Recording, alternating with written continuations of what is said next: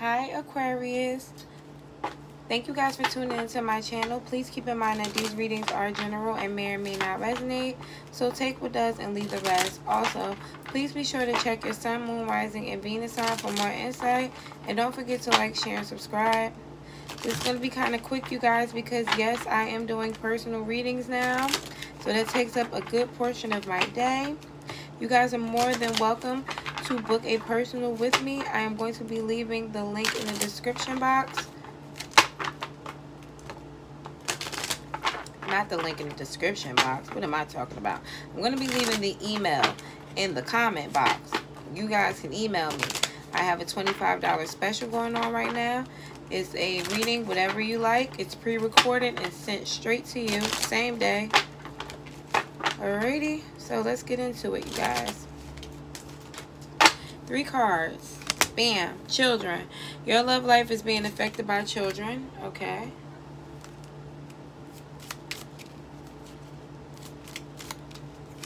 Bam. Pay attention to the red flags. Okay.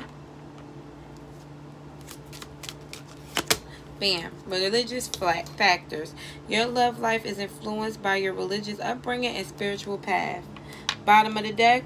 Finances and career. Financial issues are a factor in your love life right now. Well, I'll be damned. I feel like this person might be trying to dig in your fucking pockets. But your guy said I won't let her do it. Spirit said, get that motherfucker out your energy. So religious factors, something is telling you, your intuition is like, hell no. Yeah, I feel like this is you coming in, demanding, asking what the fuck is going on with this person who is holding back their emotions. This person is feeling a bit smug about you though. They feeling like you're doing too much. This person might pull back. Yeah. King and queen here though, so there's a pair, but there's too much conflict. You have a lot of love for this person. You nurture this person, but it's like you want to work on it. This person wants to fight with you. Very toxic individual here. Let's see why. What did they say when you came at him and said, what the hell is your problem? What's wrong with you? What was the word? Oh, they tried to offer you love. So when you curse them out, they try to make it seem like you're crazy. Oh, why are you bugging? I love you. Page of Cups. We have the King of Cups with the 8 of Wands. So this person is going to be communicating with you, telling you that they're fine. Oh my God, that's such the King of Cups thing. The King of Cups is someone who holds back their emotions. They don't let people know what's going on. They don't let people in. So this person in this picture is dying. Okay, they got 10 swords in them. They can't be living with 10 swords in them. However, they're telling everybody, I'm fucking fine. See what I mean? So when you reach out to this person and you ask them like, you okay? Is everything? Yeah, I'm fine. They're dying. Look, 10 of swords twice. They're fucking dying. They don't feel happy. Something is wrong here. I feel like it's because they're broke.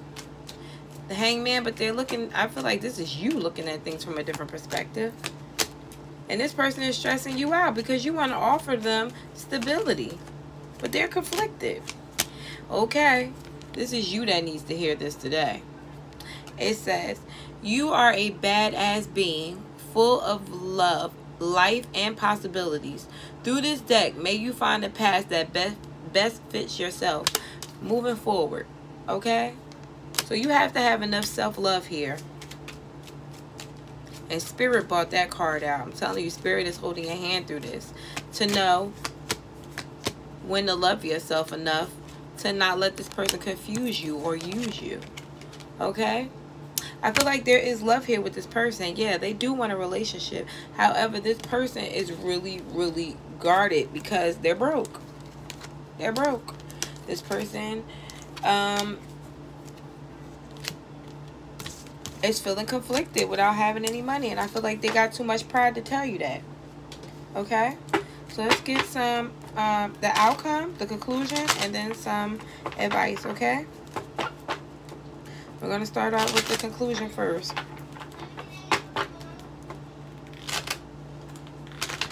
Conclusion first. Spirit, give me a conclusion. What is the possible outcome? Possible outcome, please. I see you following your intuition. Balancing this situation out. Offering this person something tangible. But somebody here is not being the best or the most honest. That's why it's telling you to pay attention to the red flags moving forward, okay? So, what is the advice from Spirit? Go be passionate about anything that makes you happy. Whatever, even if it's this person. But if that motherfucker don't, hold back your emotions. Alright, thank you guys. Bye.